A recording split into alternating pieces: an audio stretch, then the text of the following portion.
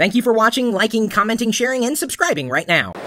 So we're here at Sagem Wireless and at the Innovation and Technology Center at the corner at Mobile World Congress 2010. And you're showing a future product. Yes. This is an e-reader. This is an e-reader. It is not available yet. It's not a production device, but we're very excited about it. As you see, it has an elegant, slim form factor, a 6-inch display, and it also has GSM radio and Wi-Fi. Cool. So as you say here, it says 3G Wi-Fi built in. Yes. That's cool. And it's a 6-inch screen. Correct. And it'll have touch. Yes, it is a capacitive touch display. Capacitive touch, so you have very good readability. We do. You can, in fact, the notion is that I'll be able to slide through pages and have easy, efficient interaction with the device. Yes. And so in theory, there's and it works. I mean, like you just do a normal touch, basically like on an iPhone, capacitive, just the finger, and it works. It's super readable. It's maximum readability. Absolutely. But the thing is that this is not just a tethered, connected device. I can download from anywhere.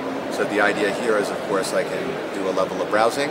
I have music available because there's storage on board, and as well I have the ability to read books as well.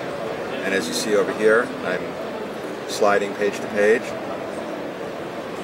So this is like a project under development, right? Yes. So it's still a prototype, very early prototype? This is a very early prototype. We're excited about, again, the form factor and design, and this is something that we're pursuing. Again, it's Sagem Wireless, it's not just mobile phones, it's connected lifestyle devices. You say binder here, is that just a word? This is a holding name that we have, it's not necessarily, in fact, it could be branded by another partner.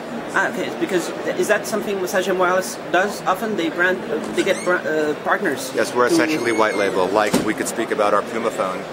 This is a device that's just been unveiled here at this year's Mobile Congress. I'll do another video of the Puma phone. Very good. Cool. I look forward to with that. With a nice Puma logo, and so it's going to be distributed device done with the DNA of Puma. Yeah. So it's conceivable a device like this would be branded, and the design would reflect the brand that we're working with. So it's the first time you showed it here at Mobile World Congress. So there's partners checking it out, and so the idea is that they will want to distribute this. That's the expectation. There's been a lot of enthusiasm about this. Nice. And it's just one item in our portfolio, you see as well. Yeah. That it has tilt. Yes. Recognition. And this is menu? Yes. Menu button here. Then you're back it goes back, and there's all these, but I mean, this is really like, this is not going to look like this when the finalized user interface is exactly. different. Exactly. Very cool. And there could be web browser in there. There could be RSS feeds. There could be so many things, right? It's just going to be up to the future. We'll see. Yes. Okay, thanks a lot. Thank you very much.